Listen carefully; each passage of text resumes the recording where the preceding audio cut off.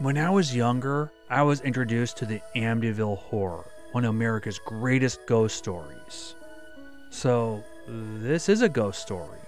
Although there may or may not be ghosts in this story. It's possibly real, but some people call it a hoax.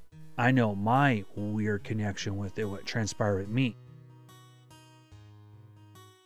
Before the horror, we're going to look at the murders.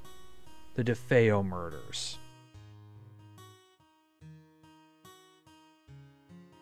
After the DeFeo murders, the Lutz family moves in and they only stay for 28 days. They are evicted by dark spirits within the house. For my next Strange Occurrences, we're going to explore the murders, the horror, and my bizarre connection to it and what happened with me in connection to the Amityville Horror. I've had 2 bizarre instances.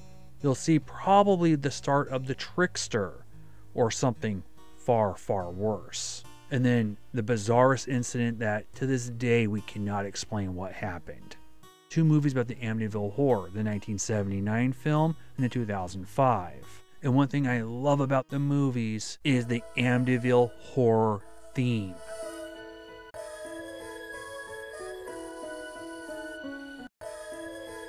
So ask my friend Carell, Classic Kills on YouTube, if he can make me an Amityville Horror beat. So he made me one that's just as eerie. It has the but it's modern. So stay tuned for my next Strange Occurrences, the Amityville Horror.